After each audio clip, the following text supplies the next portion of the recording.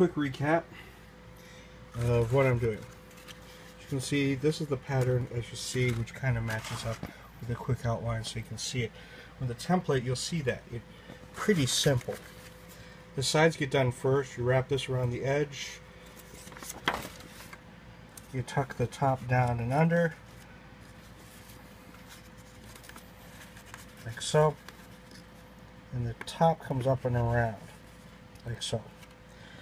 Now, main differences between the top and the bottom is I made the bottom where you can see the dice a little better. They were faded on the originals. I mean, they were originally faded.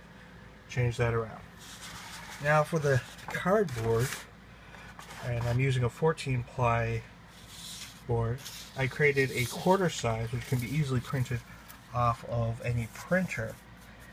Place, copy, trace, and each is, I labeled this one bottom so it's clear, and when you're doing the top I made sure it says top so that's also known. Pretty easy stuff. Same. Alright, now for the top I have here, I did end up using a Scotch tape to hold the corners initially, as I will put Elmer's glue or the like paper wrapped around the edge and let it dry and set overnight.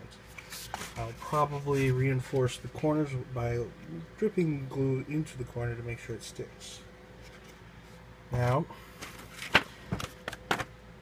you don't want to fold it necessarily before you get it fitted, but I did to make sure that the top and bottom work, considering this is the first time I've done this, and to make sure that the template I'm making actually works. And there's a little bit of fudge factor with that little bit of lip, so it can be stretched around a little more.